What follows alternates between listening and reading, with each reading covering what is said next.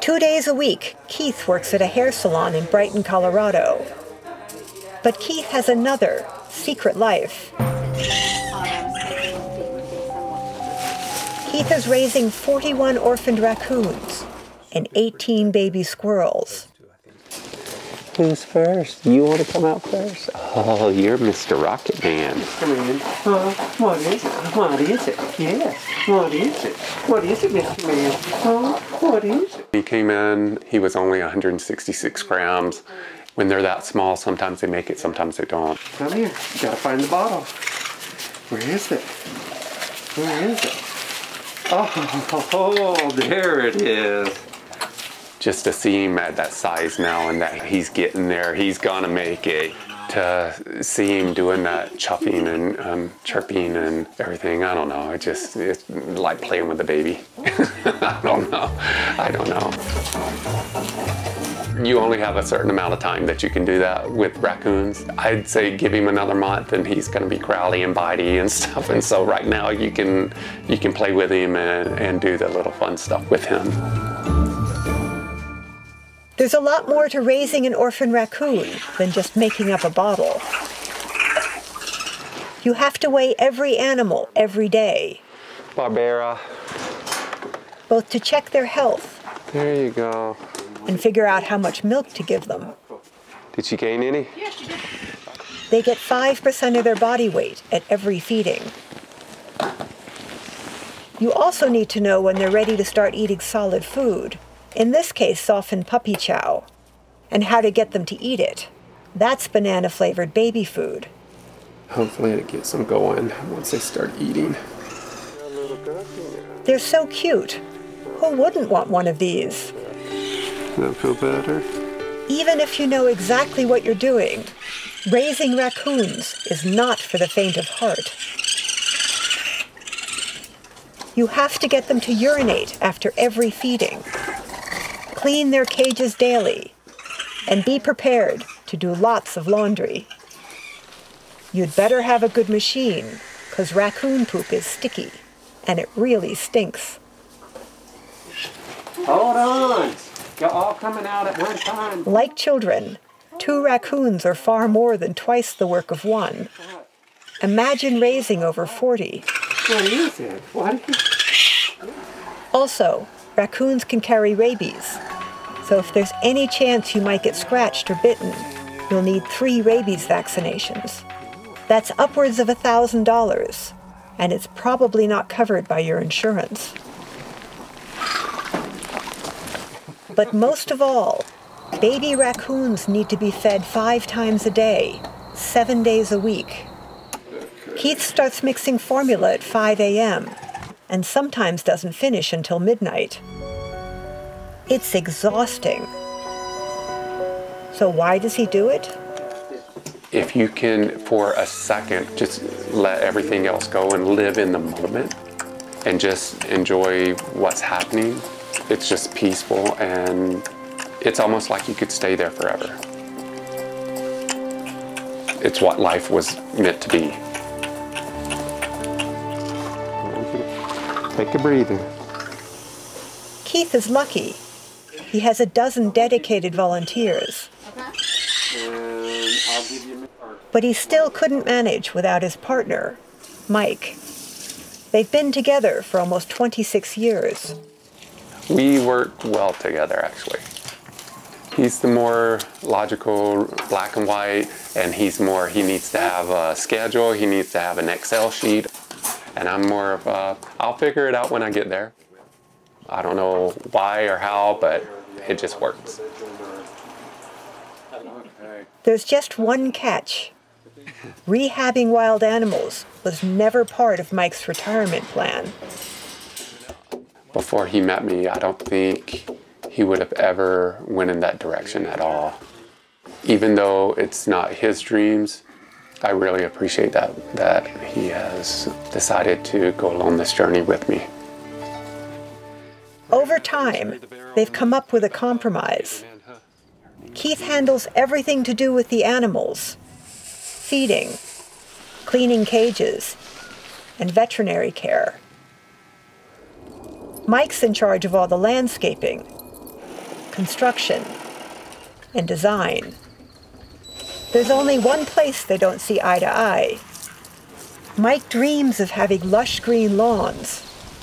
Keith rescues every bird he can and lets most of them range free on the property. They have African geese, guinea hens, turkeys, chickens, and peacocks. The problem is, all of them dig holes, which Mike is constantly having to fill in. Luckily, he has a couple of allies in the wings. Kizzy has developed a taste for free-range eggs. Lily, the new pup, cleans up any incriminating evidence that Kizzy leaves behind. And every once in a while, an owl or a fox pitches in. What is it? It's been 6 weeks, and despite their seeming desperation, even the smallest raccoons are starting to eat solid food. But just as raccoon season is winding down, fox squirrel season is ramping up. Keith is well known as a licensed wildlife rehabilitator, and he's getting new deliveries almost daily. They often come in injured or dehydrated. Like raccoons, there's more to raising baby squirrels than meets the eye. Just getting them to accept milk is much harder than it looks. There you go. I know. People suck, huh? I know. I know. Talk to me. You're hating life right now, but this is going to save your life, buddy.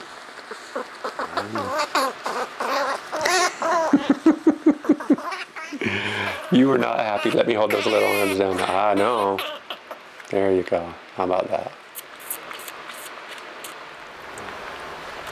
If you do find a baby squirrel, first try to reunite it with its mother. Put it in a box and use this simple trick.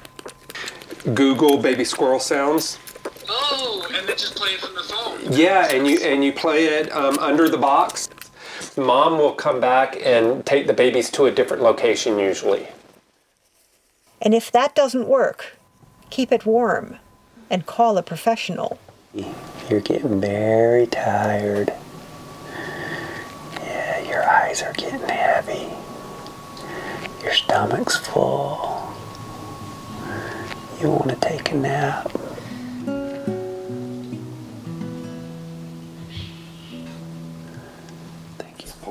With so many new mouths to feed, Keith does his farm chores at 90 miles an hour. What? Okay, watch out, Mr. Man. His volunteers start bringing fast food since Keith has no time to cook. Come on, Lily. Lily. That steak dinner with Mike is a distant memory. So It's not just time, it's money. Rehabbing wild animals isn't cheap. Sunflower Ranch supports itself, just barely, by boarding horses and retired yoga goats. They sell farm-fresh eggs. There's usually one back here.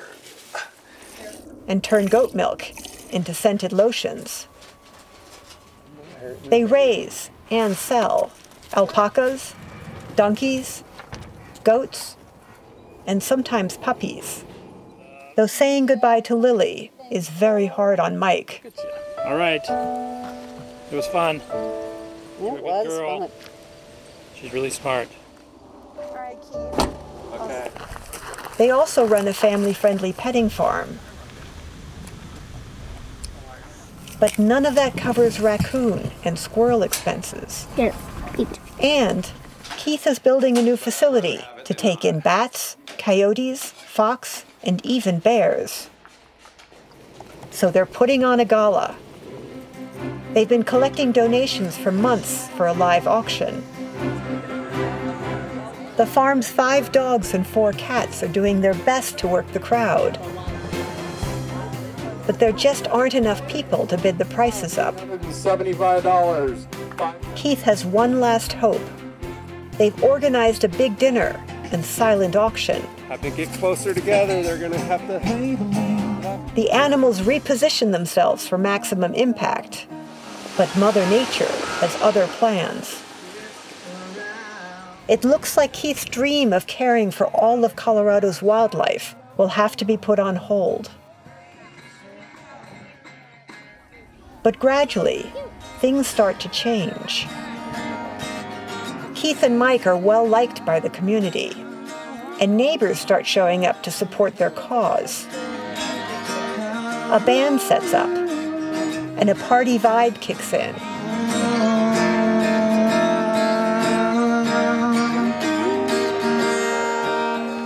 He's incapable of stepping one foot then the other. He's incapable. He's incapable of choosing words and forming phrases. Mike's wine and beer bar gets busy. You're welcome. Dinner is a hit. Well, I'm glad I came. And the silent auction does well. They raise enough to continue working on the new rehab center. Come on, buddy. The baby raccoons are about to go through their first big life transition.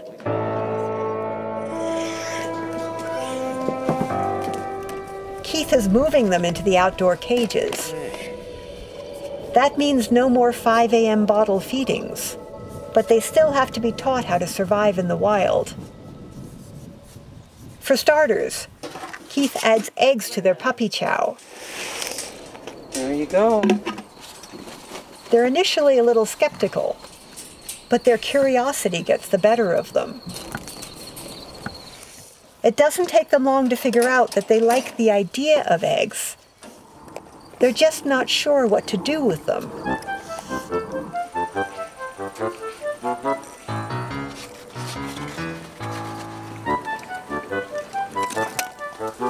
Until one gets a lucky break. And they're immediately hooked. That's when Rhonda starts hiding them around the cages.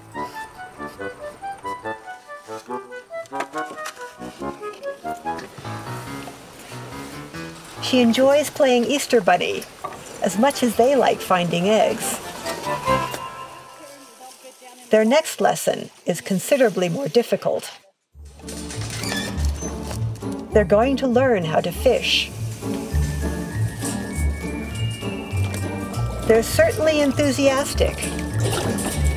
They just have absolutely no idea what they're doing.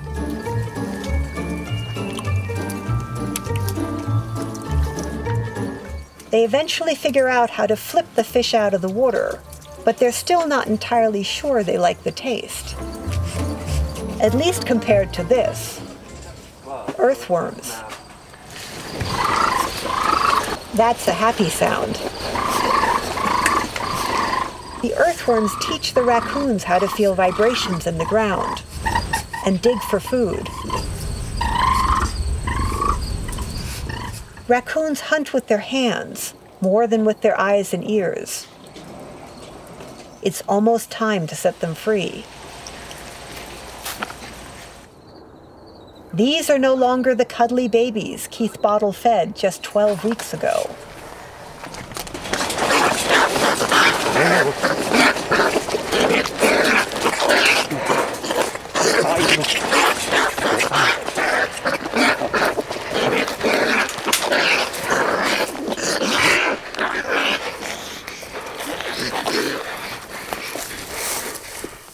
Still want an exotic pet? Adopt an emu or a pig. Lay down. Today's the day. Keith and Mike are releasing 12 raccoons. But first, they have to get them into a box for transportation. Time for the gloves to come on. He's a mean one, huh? Raccoons are the only small to medium mammals that you can rehab. They will turn wild. They're like a feral cat. If you leave them out in the wild for 2 or 3 days, they're going to go wild and they're not going to want to see you again. That's why I like raccoons, is because you can love on them when they're little, and they'll be mean and growly and bitey when you're ready to release them. They're ready to go. Ready? There we go. Whew. So as a pet, they are not a very good pet because they will bite, they will scratch. There's not a raccoon around that I've seen that will not bite or scratch to get their way. Raccoons have to be released within 10 miles of where they were found. This keeps them from spreading any disease they may be carrying to the wider population. You're gonna have to walk them down in there a little bit. Keith looks for places that have a water source and lots of trees, and not too many humans. I got it. He's made up a final care package, For one night. enough food to last them for a night or two.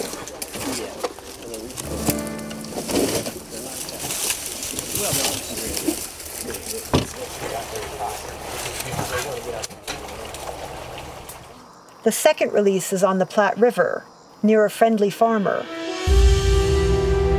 I asked Keith how it feels to see them go after raising them for all those weeks.